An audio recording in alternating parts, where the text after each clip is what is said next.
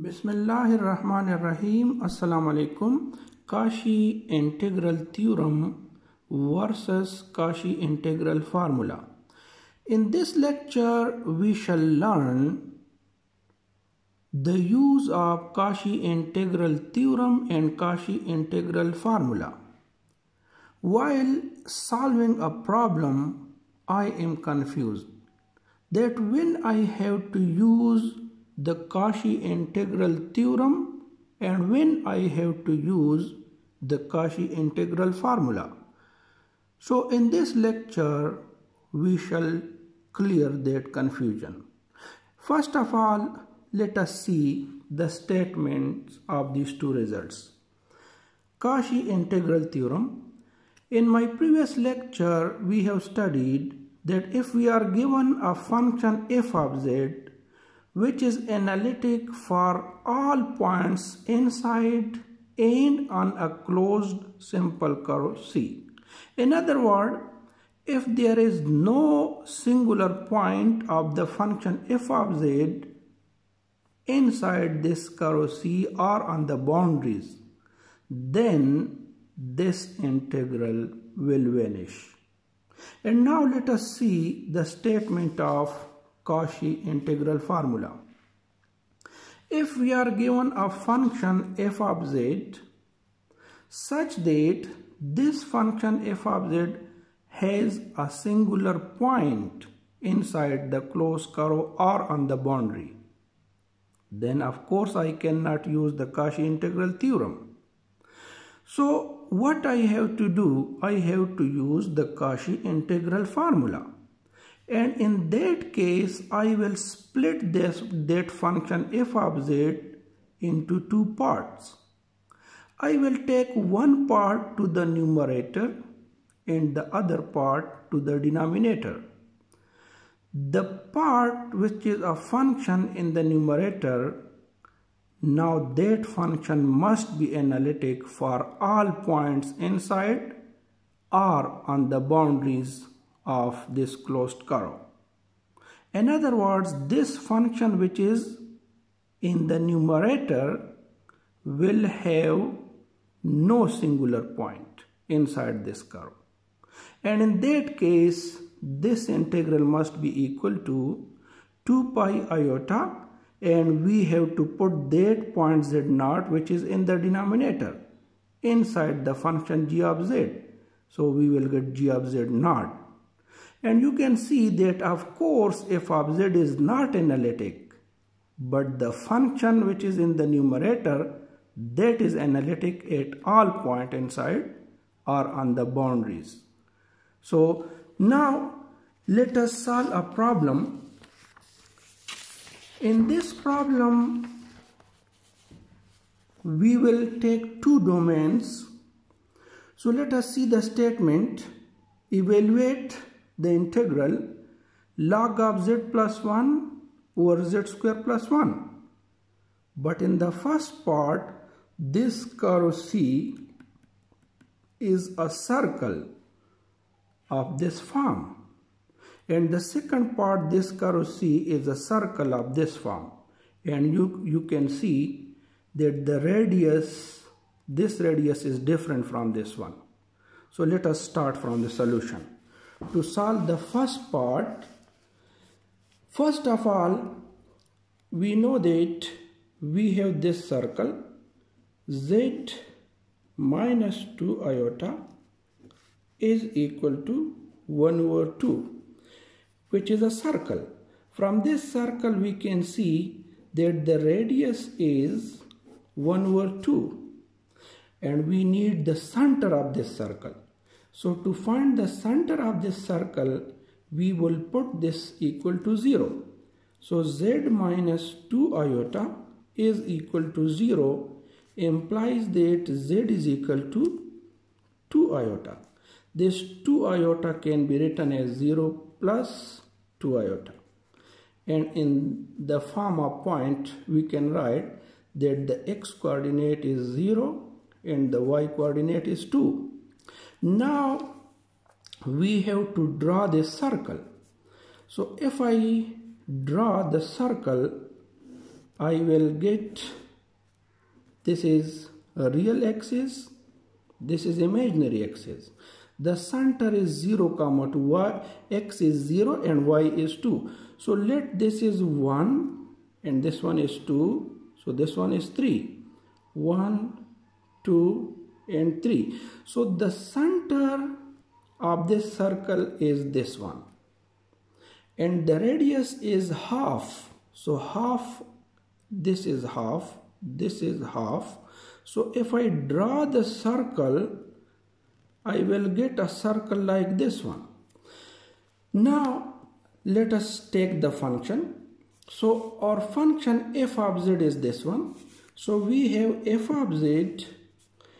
of z is equal to log of z plus 1 divided by z square plus 1. And this can also be written as log of z plus 1 divided by, if I factorize, I will get z minus iota into z plus iota. So now I have to find the singular points of this function. To find the singular points, we have to put the denominator equal to 0. So we have to put z minus iota into z plus iota equal to 0. From this we can get 2 points. Z is equal to iota and the other one is z is equal to minus iota. From this you can see that this is actually 0 plus iota. So in the form of a point, this is 0, 1. And this one is z is equal to 0 minus iota. In the form of a point, we can write this is 0, minus 1. Now let us draw these 2 points on the graph. So z 0, 1, x is 0, y is 1. This point is z is equal to iota, or in other words, this is 0, 1. And z is equal to minus iota. So this point is here. This is minus iota. So this point is z is equal to minus iota, or we can say this is 0, minus 1. Now you can see that this function f of z has 2 singular points, but both of these singular points are outside of the circle, of the closed curve, of the given closed circle.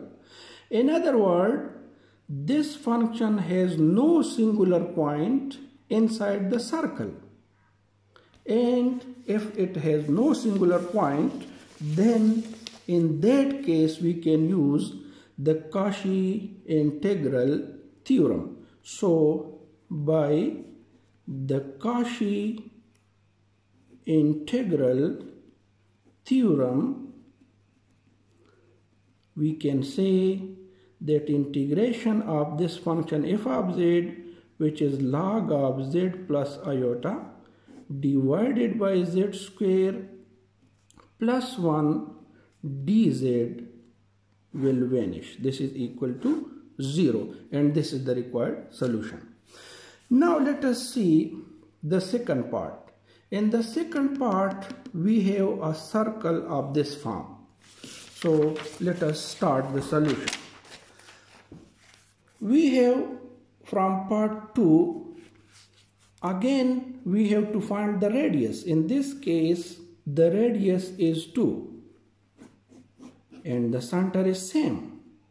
Z is equal to, as we have obtained, this is 0, 2. So again we have to draw this circle. So the graph is like this one. Now let this is 1, let this is 2, this is 3 and this is 4. So the center is again here. The center is 0, 2. But the radius is 2. Radius mean its radius will be here, will pass from this place. So to draw the circle, we can draw a figure like this one. So this is now a circle whose radius is 2. And now let us see the function. The function f of z is again the same. Log of z plus 1 divided by z minus iota into z plus iota. If we draw this point, you can see that z is equal to iota is this point which is inside the circle. So it means this function now has a point z is equal to iota which is inside the circle. So I cannot use the Cauchy integral theorem. Now what I have to do? I have to split this function into two parts. I have to take the other part like log of z plus iota divided by z plus 1, log of z plus 1 divided by z plus iota and whole divided by z minus iota. Now in this case, this is our g of z. This is a function g of z, and you can see this function has no singular point here because z is equal to minus iota lies outside the given closed curve. So in that case I have to use the Cauchy integral theorem, which says that g of z divided by z minus iota, iota is now z naught, is equal to 2 pi iota g of iota. So I have to put values in this formula, which is equal to 2 pi iota and g iota. This is our function g of z. Just replace z by iota. We will get that this is log of iota plus 1 divided by iota plus iota, which is 2 iota. And this 2 will cancel with this one, iota will cancel with iota. And this is the required answer. Or in the other way, we know that log of z is equal to log of r plus iota theta. So you can even simplify this a little more. So if I simplify this, I will get log of r is under root 2 plus iota theta. Theta is tangent inverse 1, which is pi by 4. And this is the required solution. That is all.